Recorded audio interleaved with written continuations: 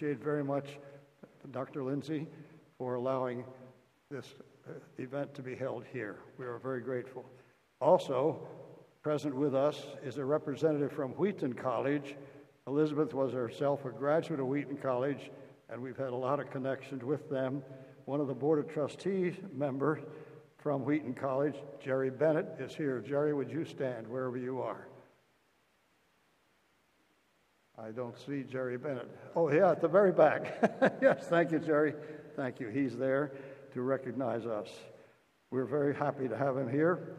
I will suggest that when we sing, we understand that not everybody has hymn books. Let me see, do most of you folks have hymn books, or do most of you not have hymn books? How many hymn books are there? Some. All right. We will sing the first and the last verse of A Mighty Fortress Is Our God. Before we sing, however, my brother Jim Howard, Reverend Jim Howard, who is himself a pastor in Montana, he will lead us in opening prayer. Will you stand with me, please, as we pray together?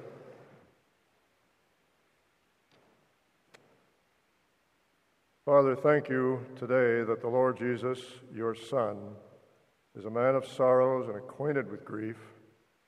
Thank you that he is our great high priest who has full understanding of our feelings, our weakness, and has invited us to come boldly to the throne of grace for help in our times of need. Thank you that because of Christ's resurrection, we know that we who have trusted in him look forward to that new life with him. And as we gather in this memorial service today, we do so with confidence that death has been swallowed up in victory. In the name of our Lord Jesus Christ, amen. Remain standing, please, as we sing together.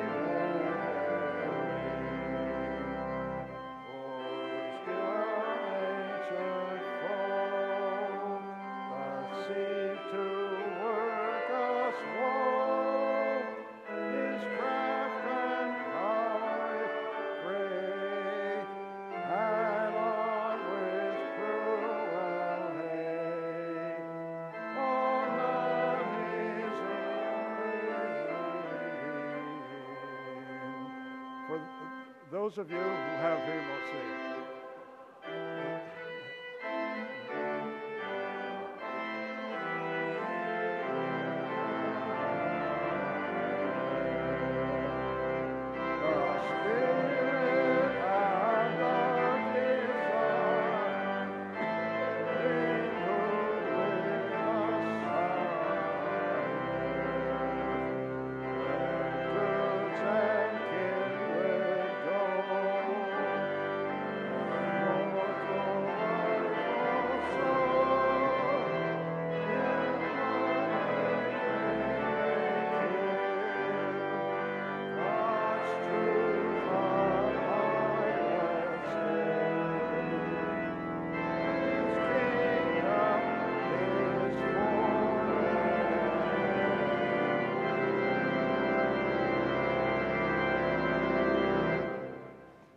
Be seated.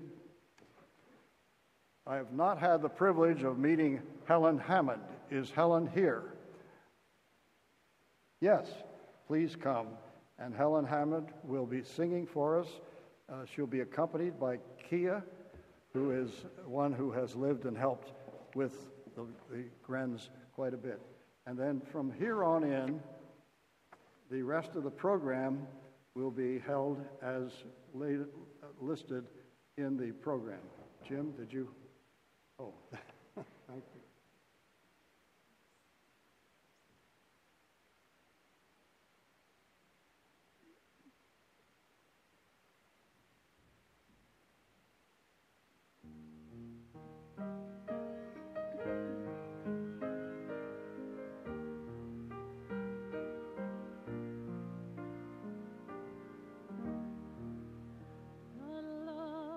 God is greater far than tongue or pen can ever tell.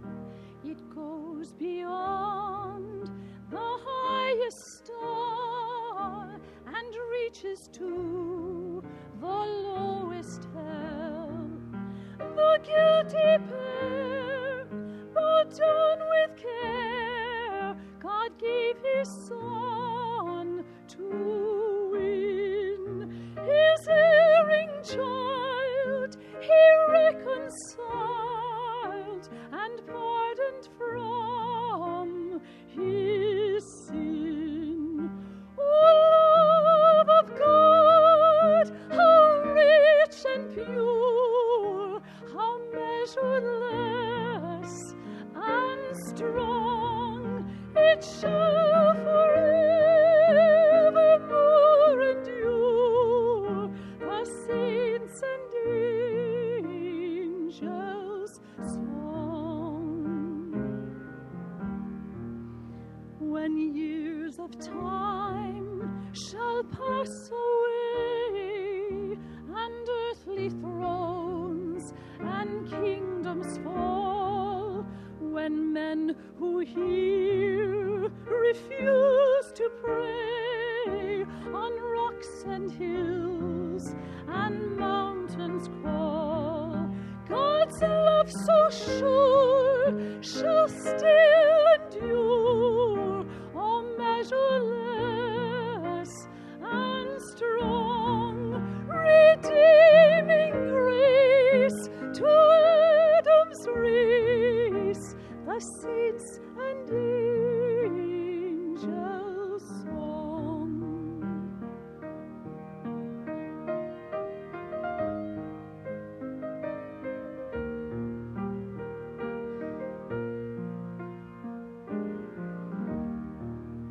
Could we with ink the oceans fill, and were the skies of parchment made, were every stalk on earth a quill, and every man a scribe by trade, to write the love of God above, would drain the ocean dry, nor could the scroll contain the whole, though stretched from sky to sky. O love of God, how rich and pure, how measureless and strong, it shall forevermore endure, the saints and angels' song.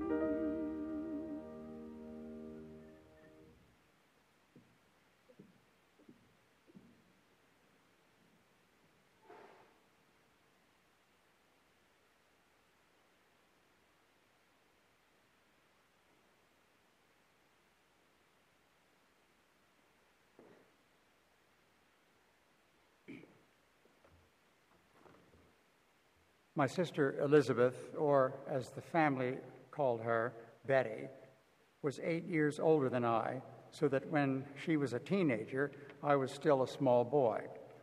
I point this out simply to emphasize an oddity, namely that she and I had an extraordinary relationship from the start. Somehow, even in the midst of the family hurly-burly, we were 6 children, which would arise amid the uproarious laughter that often marked the household. Somehow, no matter what was going on, Betty and I could always catch each other's eye in an exchange which said, "I know exactly what you are thinking and how you're feeling right now." She and I had virtually identical sensibilities. We, the small boy and the young woman, laughed at the same things and would also shed tears over the same things. We loved the same hymns and the same English prose. This touches on something about Betty that her perhaps never had the chance to see. The thousands of people who became aware of her when her husband, Jim Elliot, was killed in Ecuador, and then, as the years went by, those who were affected by her writings and speeches, these people might see her as a sort of heroic, almost Olympian figure. And that is not entirely a wrong impression. She was all of that, certainly. I think our parents were always a bit awed by her, even before she became well known. But she had an extraordinary capacity for laughter. She would laugh loudly and helplessly, for example, over our father's tales of the pratfalls that seemed to bedevil his footsteps, and at our oldest brother Phil, who was an irrepressible mimic, especially of Scottish or Norwegian or Philadelphia accents. She laughed at sheer wit, certain writers like Joyce Grenfell and Cornelia Otis Skinner. She laughed at radio comedians, and she laughed at the general drollery that marked our family life. I should add here that she herself was an irrepressible mimic, regaling us all with her imitations of remarks that she might hear at the grocer's or on the street or wherever people gathered. She especially liked regional accents, the local South Jersey twang or the Yankee argot that we heard every summer in Franconia, New Hampshire. Over the years, she came increasingly to look to me to tell her what to read. While she was still in Ecuador after Jim's death, I'd send her books by Kierkegaard or Paul Tillich, Dostoevsky, John Updike, Francois Sagan, and so forth. And as time went on, the works of Cardinal Newman and the Russian Orthodox theologians Alexander Schmemann and Kallistos Ware. She also turned more and more to the works of the saints and medieval mystics. Of the spiritual writers from the evangelical wing of Protestantism, I would guess that Amy Carmichael would be very near the top of her list. Interestingly enough, she came gradually and I would say inexorably to find rest for her soul in the Eucharistic liturgy of the ancient church. I think that perhaps our father's manifest love for what he called the great hymns of the church had instilled in her, as in me, an appreciation of the dignity, weight, and majesty of forms of worship that have been hallowed by long usage. In 1956, she became the focus of attention in the media. Life and Time magazines had articles about her and followed her entry with her small daughter Valerie into the Auca tribe in 1958. She was, in this connection, flown to New York and found herself swept into that world of news and publishing. She found that world vastly intriguing and, in some sense, sympathetic. The non-religious publishers and photographers found themselves bemused by this woman, straight from the jungle and the world of Christian missions, so manifestly civilized and at ease among them. Her aplomb pleased and, I think, startled them somewhat. She knew how to hold her fork. These fragmentary recollections may perhaps help to augment the picture of Elisabeth that some here today may have formed, either through personal acquaintance or friendship or through her writings and talks. Thank you.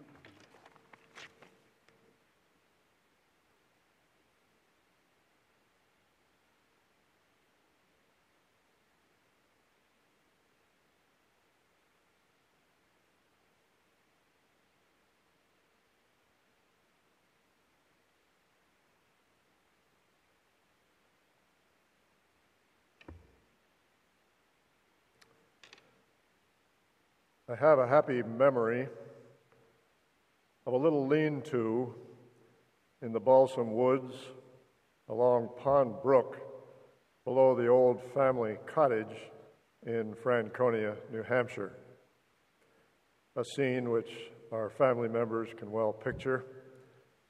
My big sister Betty, as we called her, had taken me camping overnight along the mountain stream. I was about 7. It was just one of those instances of her taking an interest in her little brother and helping me open my eyes to the beauties of the world around me. Forward about 6 years. Sacks of coffee beans stacked on the wharf around us, in the harbor at Hoboken, New Jersey. Our father leading us as a family singing, "He hideth my soul in the cleft of the rock," as the ship, the SS Santa Maria, slowly separated from the dock. Waving from the rail of the ship was my sister on her first voyage to Ecuador as a missionary. The other day, I sat over coffee with a young man from the congregation of the Alliance Church we serve in Helena, Montana. He spoke of Elisabeth and how her writings have had such a profound impact for good in his wife's life over the years. This is just one example of countless that my wife and I have heard from our Montana friends. Joyce and I have been recipients of Betty's personal notes of comfort and encouragement throughout the years. I have in my hand a note dated Hamilton, Massachusetts, September 14, 1981. My wife Joyce and I had just accepted a call to serve a church in a new location. And this note, written in Betty's beautiful handwriting, which I have kept in my files along with others, says in part, "Dear Jim and Joyce, so glad to hear of your decision, taken, I'm sure, much more by faith than by sight. So many unknowns, so many possibilities, risks, fears, yet all of them the goods to trust in Him who knows the end from the beginning. Much love, Betty." As I think of my sister today, the words of Revelation chapter 2, verse 10 come to my mind. "Be thou faithful unto death, and I will give thee the crown of life." I'd like to ask you to stand together again, if you will. We're going to sing as a congregation that great hymn of Charles Wesley. For those of you who have a hymn book, perhaps you'd like to just share around as well as you can with your neighbors, number 203, and we will sing together just the first stanza. "And can it be that I should gain an interest in my Savior's blood? Amazing love, how can it be that thou, my God, shouldst die for me?" Just the first stanza together, let's sing.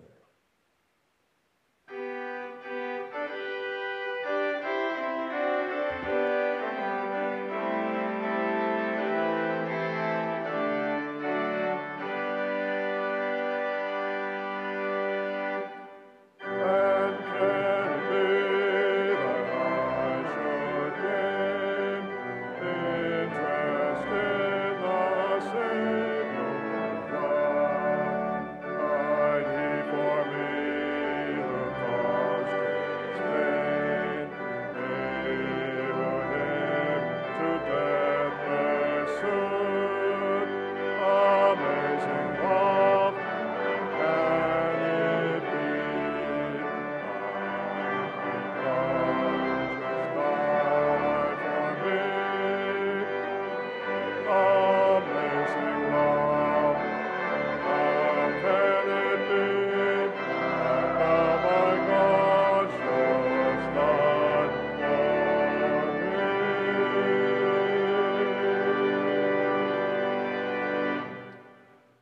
And I have a request from Lars Gren that we don't stop right there.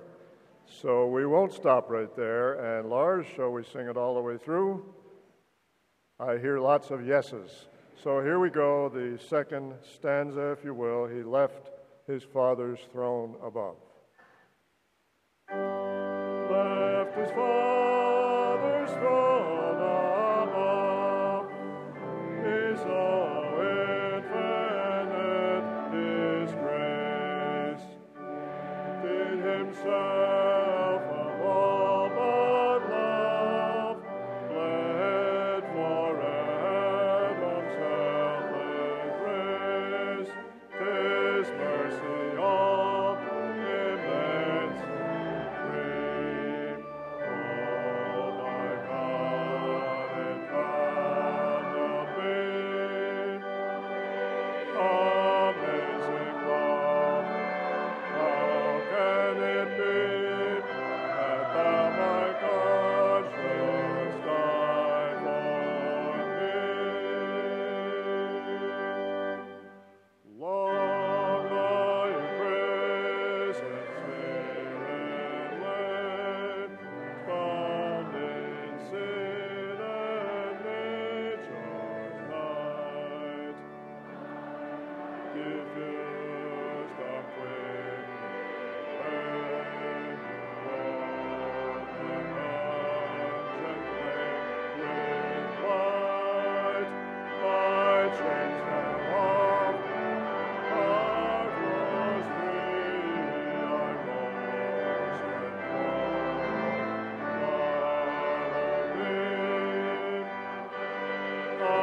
Amazing love, how can it be that thou, my God, shouldst die for me?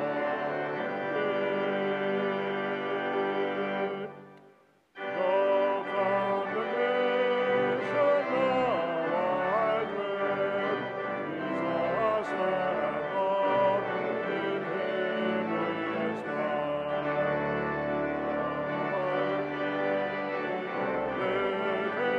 head, clothed with light, testified. Lord, I approach, turn the throne. Bound to Christ my own. Amazing love, how can it be that thou, my God, shouldst die for me?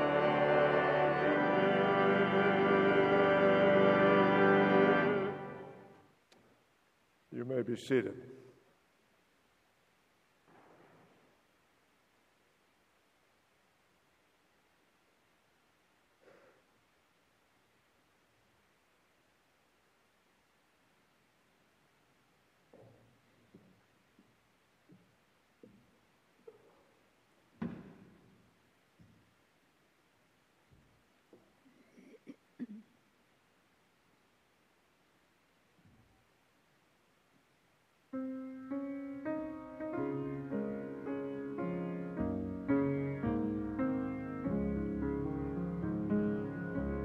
I cannot tell why he whom angels worship should set his love upon the sons of men, or why as shepherd he should seek the wanderers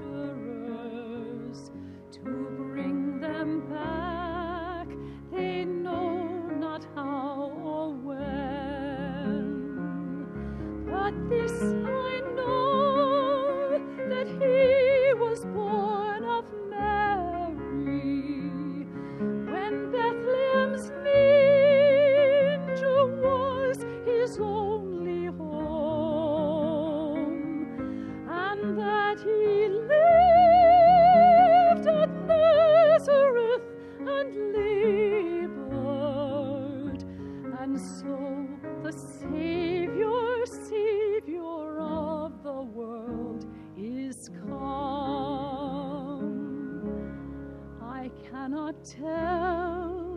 how silently he suffered,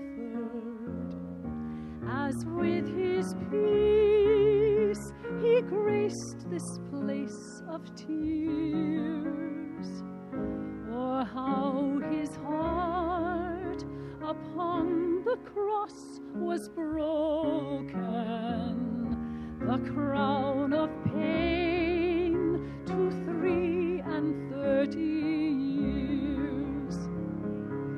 But this I know, he heals the broken-hearted and stays our sin and calms our lurking fear and lifts the burden from the heavy laden.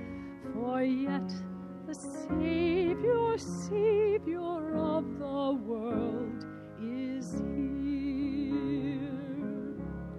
I cannot tell how he will win the nations, how he will claim his earthly heritage,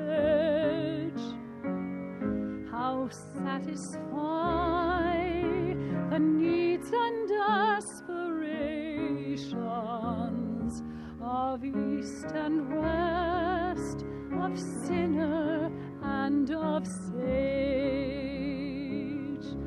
But this I know, all flesh shall see his glory, and he shall reap the harvest he has sown, and some glad day his sun shall shine in splendor, when he, the Savior of the world, is known.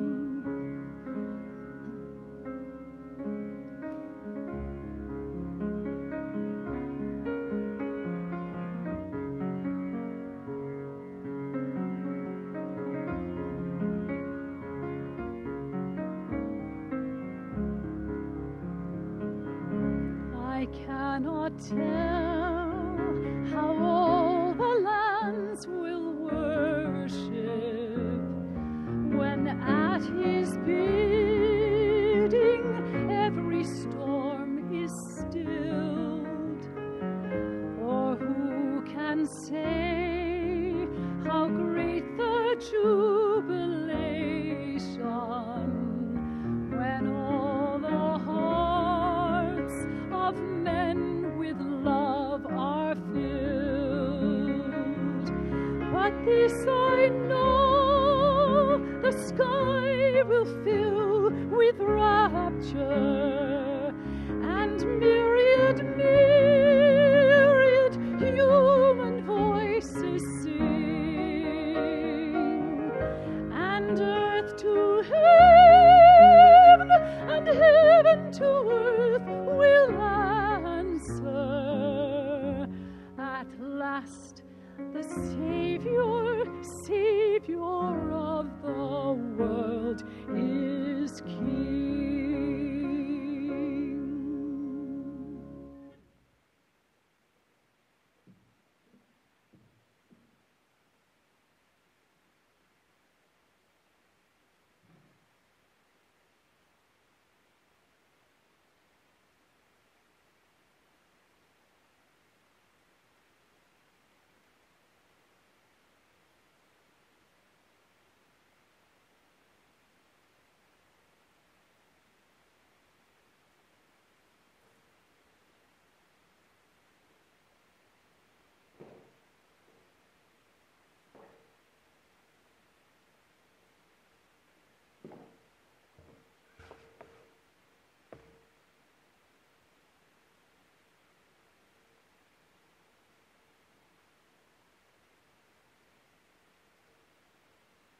Both of the numbers that Helen sang, probably two of the favorites of Elisabeth's, and whenever we had a gathering at the house or at the sometime annual Christmas tea, we always sang, I Cannot Tell, and also, well, both of them, and that was her favorites. And having heard her speak many times, there were also favorite passages that she often applied to her talks. And many of them, as you know, who have heard her,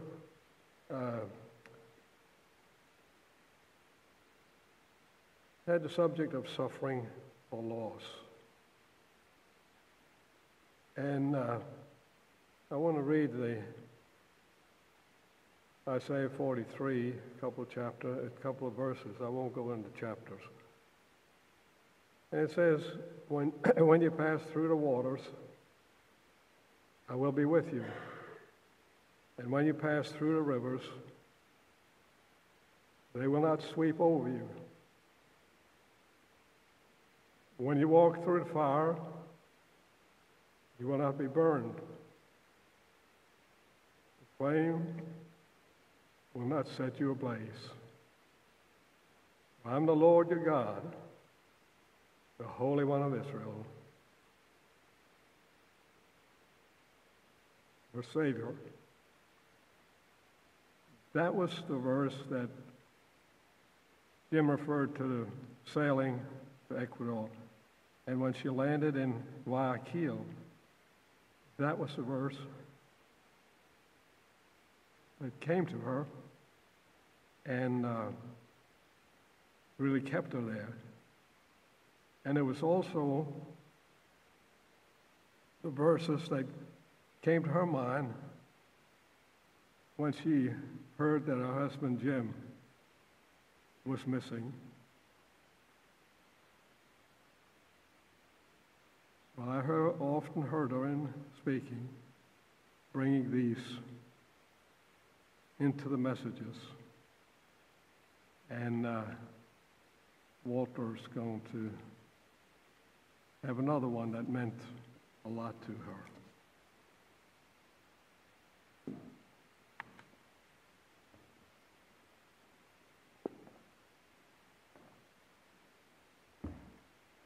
The M.I.L., she called herself, the mother-in-law.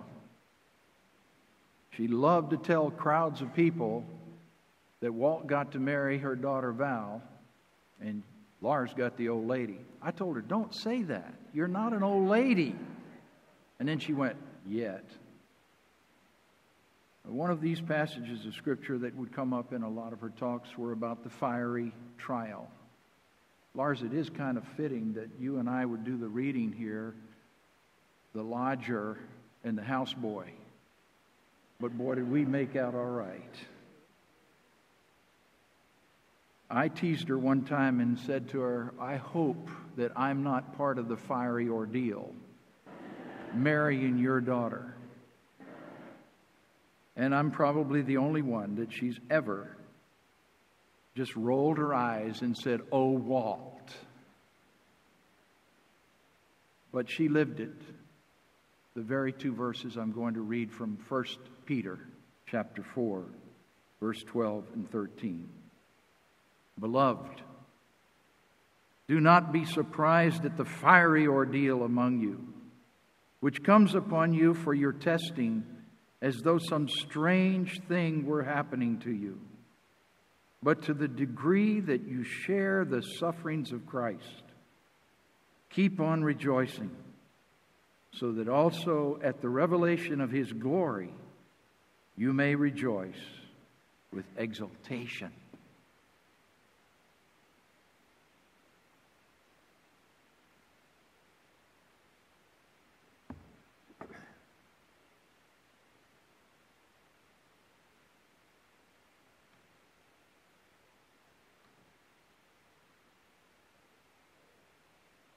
This is from 2 Corinthians 4:17.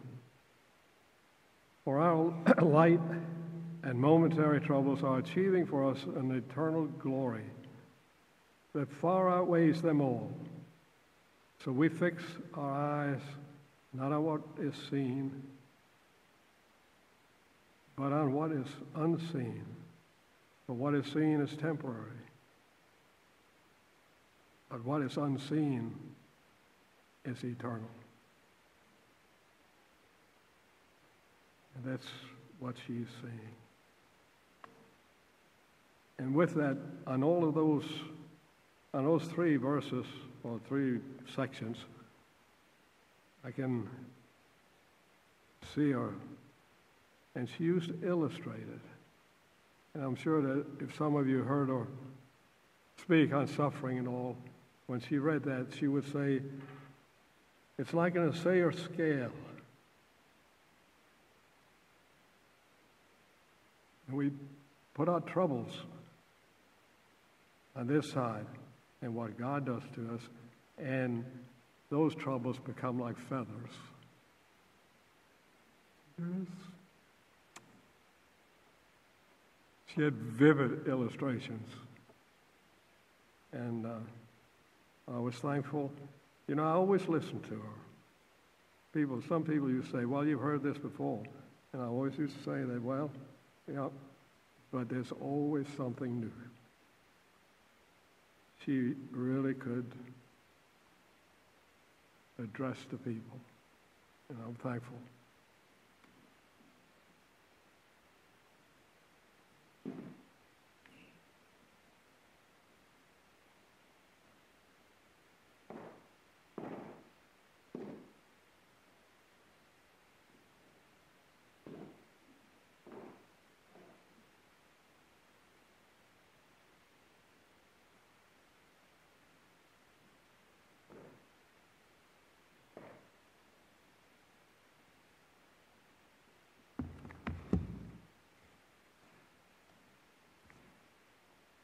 My sister and Elizabeth and I were just 13 months apart. I'm 13 months younger than she was. I've often joked about this and said that made me realize that I was not a planned child. As I've been thinking about her recently, one word from Scripture has been coming to mind, Revelation chapter 14, verse 13, which says this, Then I heard a voice from heaven say, Write, blessed are the dead who die in the Lord from now on. Yes, says the Spirit, they will rest from their labor, for their deeds will follow them. Three specific things said about those who will die in the Lord. First of all, blessed or happy. That word in the Greek, which is translated blessed, is also translatable as happy. And the second word is they rest from their labors. And then third, their deeds will follow them. First of all, they rest. They're blessed. They're happy. Elisabeth was a happy person. My brother Tom has already spoken about her sense of humor. She had a wonderful sense of humor. She would make the family just crack up in laughter anytime she wanted to. She was very, very good at this. One of her particular gifts that she used so greatly later on in translating the New Testament into languages that were not known to us, one of her gifts was imitating other people. She was great at that. I remember we had a Sunday school teacher who had a terrible South Jersey accent. And we would come home Sunday noon, gather around the Sunday dinner table, and Elisabeth would start talking and imitating her Sunday school teacher. And the rest of us would just die with laughter. My mother always had a way of calming Betty down with that. Betty was maybe 8 or 10 or 12 years old when she was doing this, and Mother would say, she called her Bets. We always called her Betty, as you've noticed here. She said, now, Bets, just remember, she is a faithful soul. And so my mother's description of any of these Sunday school teachers was they were a faithful soul. So Elisabeth was happy. She could tell hilarious stories. Many of you know that she had one reading that she would give over and over again to our delight.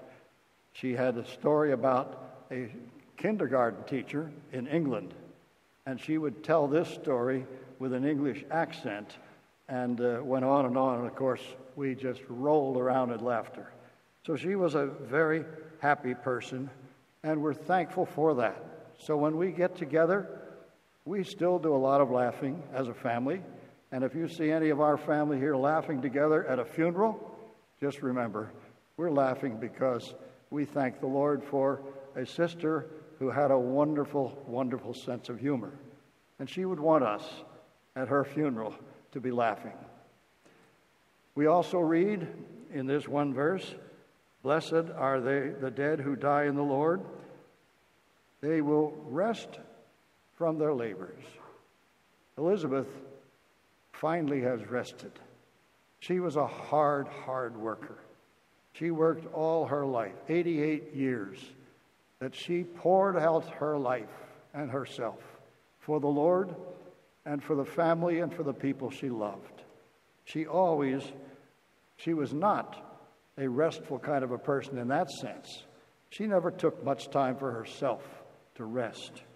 But today, she rests from those labors. She was a hard worker. In college, she poured herself into Greek as a Greek major with a plan to move on and do translation work of the scriptures. She worked very hard, and she graduated with high honors. She was very good at mountain climbing. One of my brothers has mentioned our climbing of the mountains in the White Mountains of New Hampshire. We spent good bit of our summer, almost every year for many, many years in our growing up years, in the White Mountains of New Hampshire. And we climbed those mountains. And she was a wonderful climber. She could outstrip many of us. And then years later, she trudged around in the jungles of Ecuador, carrying her daughter Valerie on her back or other things that she would do. And she was a hard worker there too. She would just trudge on and on endlessly in the jungles.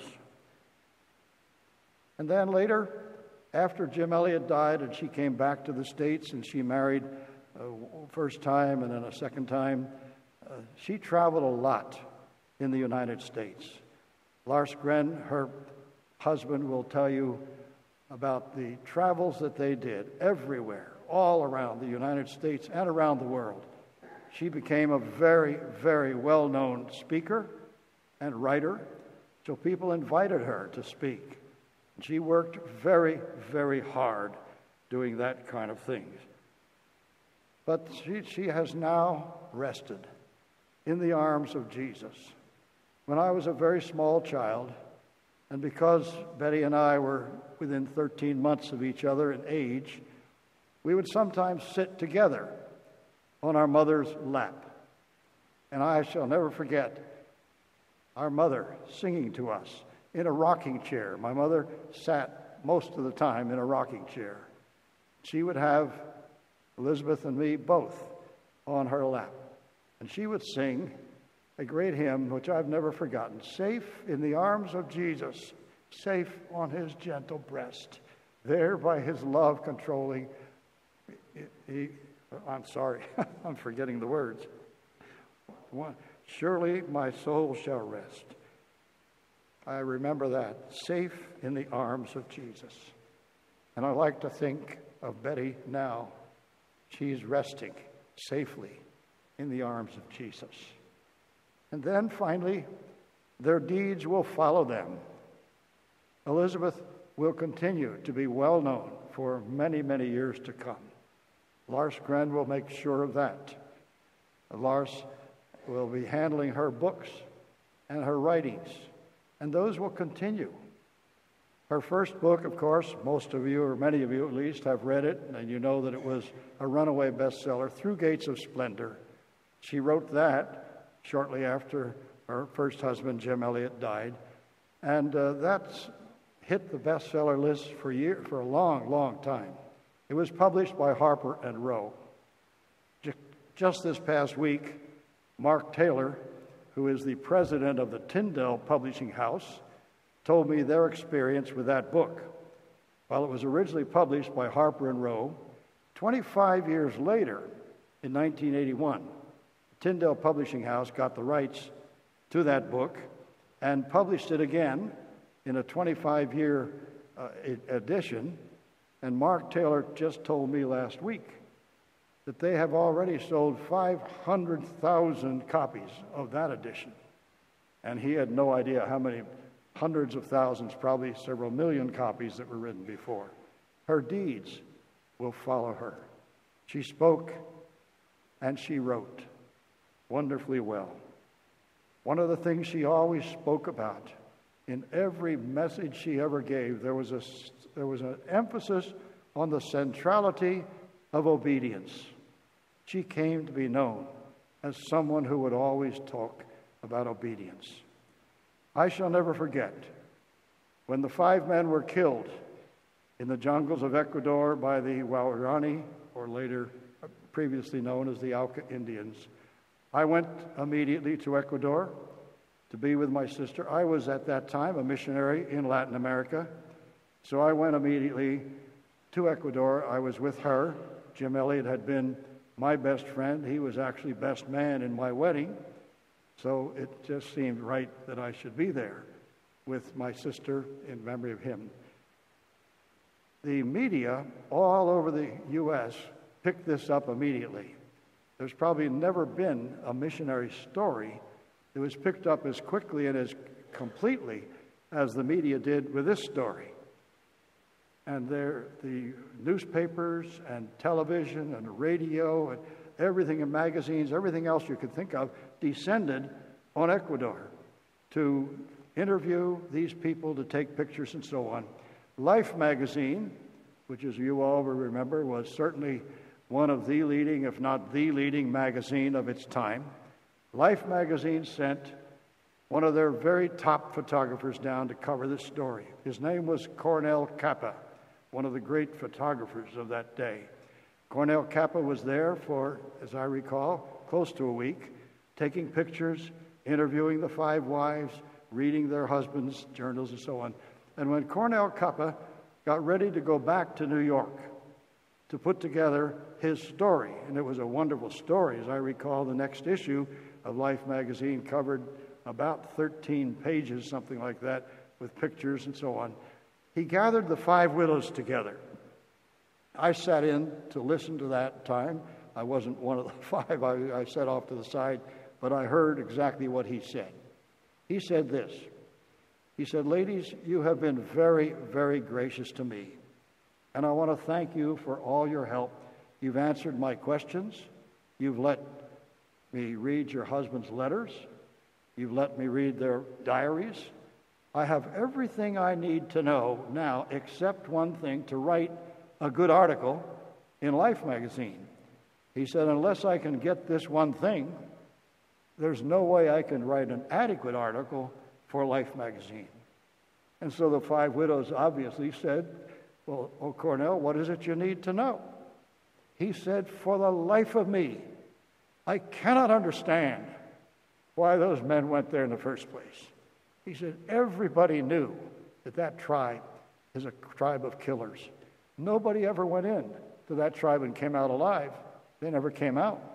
Anybody who went into that territory died." Now, of course, it wasn't a broad territory because nobody had ever heard of them mostly. It was mostly oil prospectors, people of that nature who might try to find something in the jungles, and they simply were killed. So he said, "I cannot understand why those 5 men ever went there in the first place." And the 5 widows said, "Cornel, we can answer that with one word." And he said, "What's the word?" And they all agreed, "Obedience. Obedience. That's the word."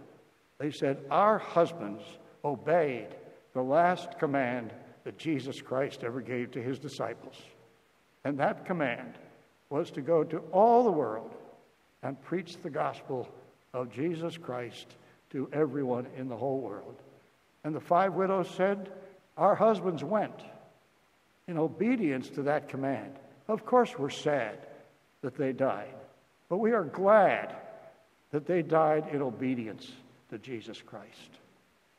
And those of you who have known Elisabeth Elliot and have heard her speak, you will know that on practically every message she ever gave, obedience came into it as part of that story. Another thing I could say about her, sitting right in front of me here, are various family members and various children. She always took time for the children, her grandchildren. She has 8 grandchildren through her daughter, Valerie, and she would write little notes to them and the rest of us, our grandchildren. She would write little postcards, encouraging them, thanking them, building them up as they were growing up. I'm very thankful for that. And we were all, in a sense, recipients of her love and care for other people. That's what she did. She died for other people. She preached for other people and everyone that she could. Yes, she was wonderfully used of God. And so today, as we gather here, we're thankful for her. And I see right on the front row here her family and how they came to be. It's a most fascinating story to me. Elisabeth, as you know, had 3 husbands. There are 3 red roses, I understand, right here, representing the 3 husbands that she had. Jim Elliot, everybody knows that name. Her second husband was quite a few years later, Addison Leach, professor here at Gordon Conwell Seminary, a wonderful man of God. Unfortunately, that marriage only lasted 4 years, and then he was called home. And so at that time, Elisabeth asked Gordon Conwell Seminary to assign 2 students to live with her, to take care of the yard and the house and all the kind of thing that a man would do. She needed a couple of helpers. And so they found 2 students, one who was close to the age of the average seminary student, and another man who was more midlife and had come to seminary for a new career, as you say. And so those 2 men moved into her home and encouraged and helped her. And they're sitting right here now in the front row. One is Lars Gren, who married her, and one is Walter Shepard, who married her daughter, Valerie. We thank God for that. Wonderful people of God. And so it's now time to sing again. And if you have a hymn book, turn to number 415, and we will sing that hymn together. 415. If you don't have a hymn book, try to squeeze next to somebody who does, and we'll do the best we can to sing. And I would recommend that probably this hymn is not as well known as some others, but there's only 2 verses, so we'll do the best we can with these 2 verses. Thank you. Yes.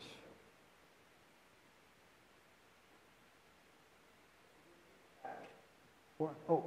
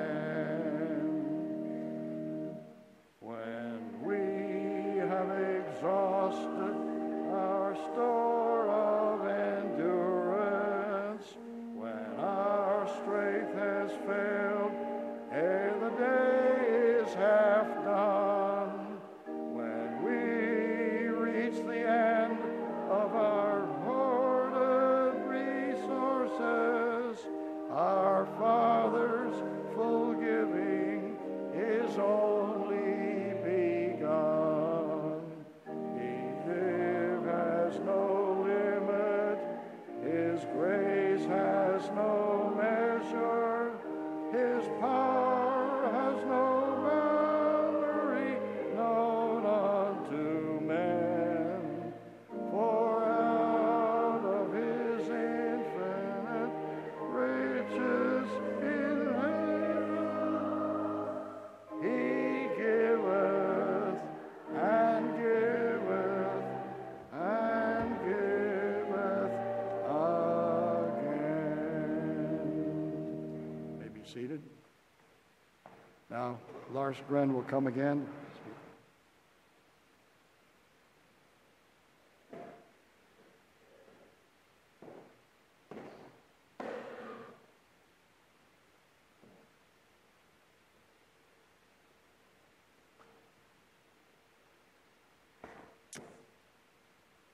Well, I want to thank Dave for what he said. I just want to assure you folks that I don't have a book table out there or CD. I mean, I thought he was going to say, as Elisabeth often said, my husband will be out there at the book table, and I thought Dave was going to say, well, he'll be out there at the book table. I didn't plan it, but it was thank you very much. And the only other thing I can say is if some of you have not seen Elisabeth's website, which is elisabethelliot.org, I do have some of her cards around. I didn't want to place them in programs of pews, but should you want that, or if you can't remember elisabethelliot.org and how it spells, why, you can get one from me. And seeing as the flowers are mentioned, of course, we had requested, we have been involved with Christian Workers Fellowship Fund for many years, so we had put that in there rather than flowers, but kind people that some of the organizations sent some, so it's more than I expected to have here. However, since the roses were mentioned, the florist in Gloucester, when I called up to get some flowers for a funeral, I asked her if they had some long-stem roses, and she said yes. And I said, well, I have a funeral coming up, and my wife, I'd like to have a rose. She said, yes, but how many roses would you like to have? A bouquet, and how do you want it? No, I said, I just want one rose. I think they had a hard time believing it, because I had thought what I really wanted was just a rose, and of course, the casket is a little different from what you normally see. You normally have a swing door and all, and I thought if we did close it here, then I was going to have the rose on top. But then after a while, I thought, it's not fair. Here I am, number 3. So that's what I said. So I called her back and I said, give me 3 roses. and she said, would you like them individual wrapped and with some nice baby's breath? And that'll make a very nice arrangement. No, I said, we don't need the baby's breath. I said, just give me a stem of a rose and the flower on top, but be sure you pick up a good one. Anyway, so that's the story of the 3 roses. That wasn't in the program either.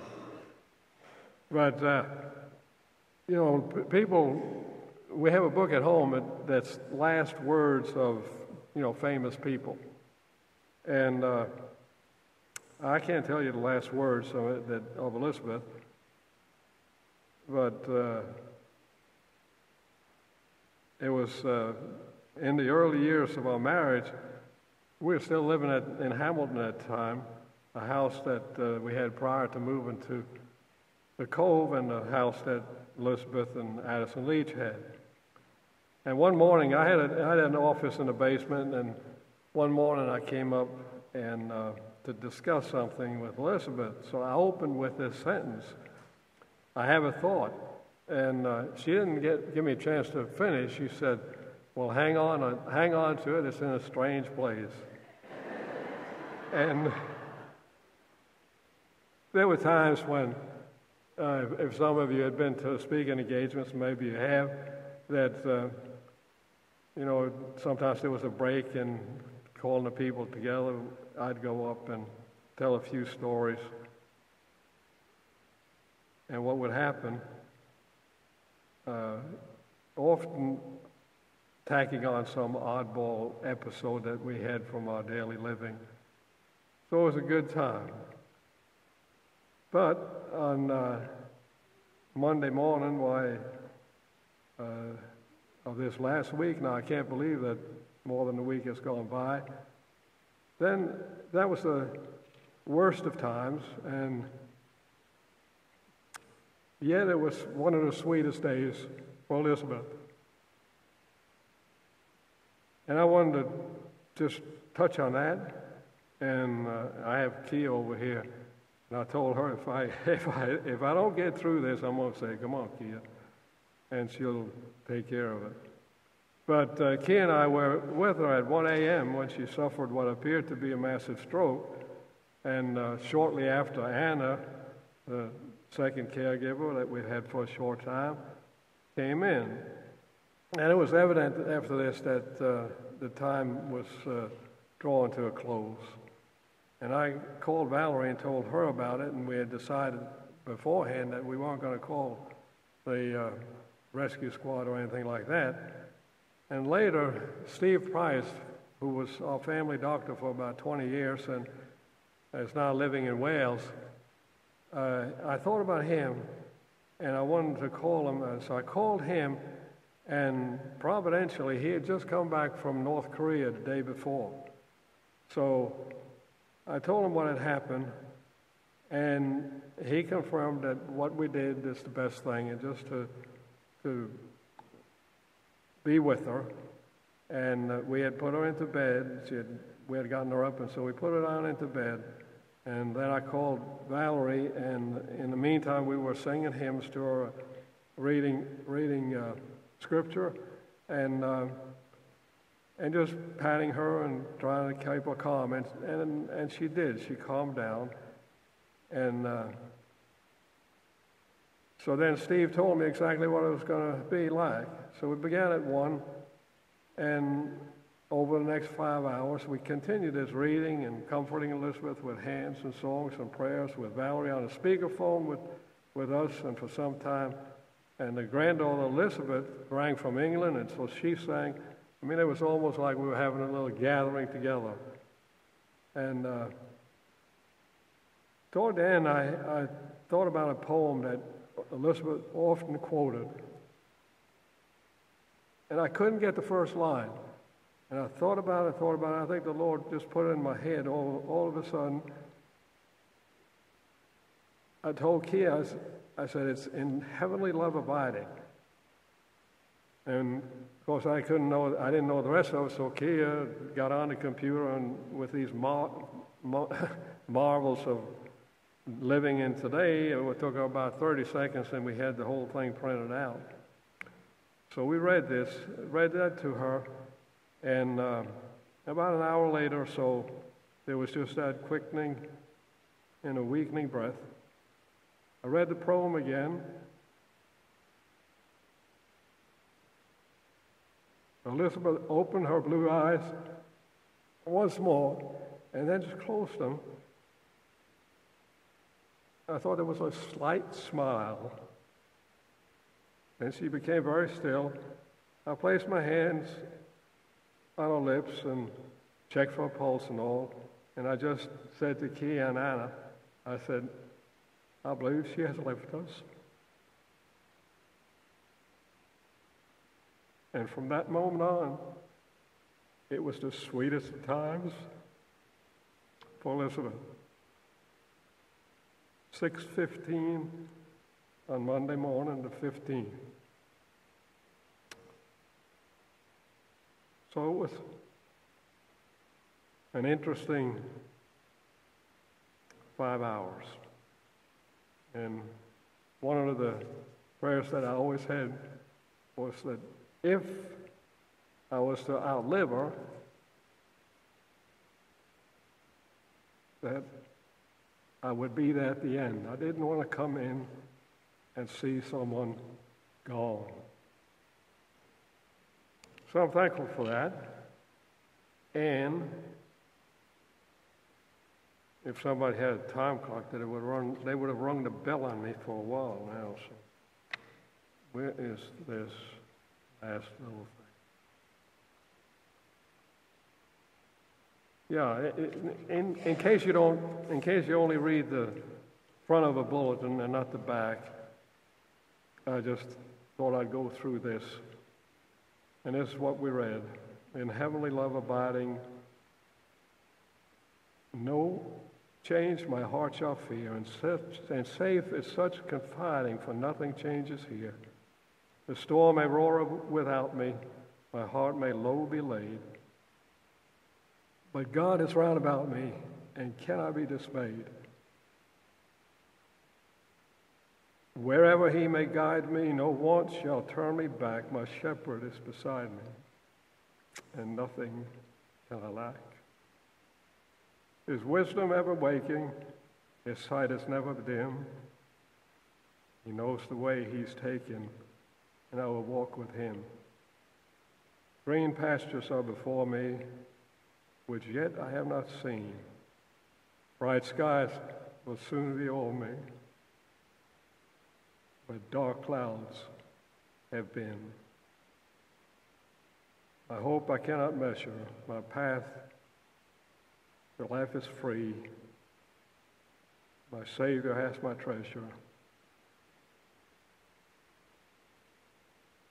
and he will walk with me, owned by Anna Waring. And so it was the worst of days, and yet the best and sweetest of days.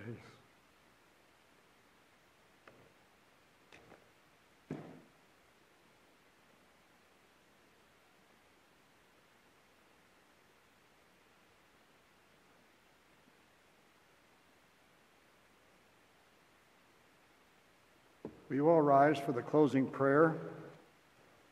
And following the closing prayer, as Dan McKinley will be playing postlude, and we're so grateful to him for his time here, will you please remain standing as the families will be ushered out first, and then you all are invited to the graveside ceremony, which will take place at the Hamilton Cemetery, following which everyone is invited also to Gordon Conwell Seminary, where dinner will be served there.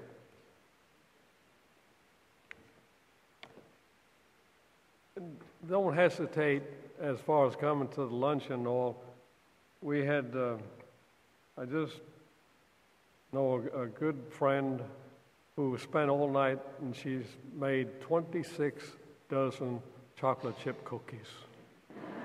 So, and there's food and all, but anyway, I wanted to let you know, so maybe, for you chocolate lovers and cookie lovers, that's on the docket over there. Shall we pray?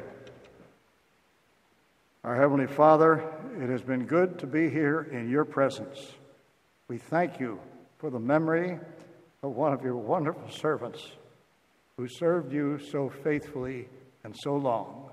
We're grateful that she is now with you, rejoicing with you in the joy which has characterized her life and now in her death. We thank you, we praise you, we ask your continued blessing on each one here. In Jesus' name, amen.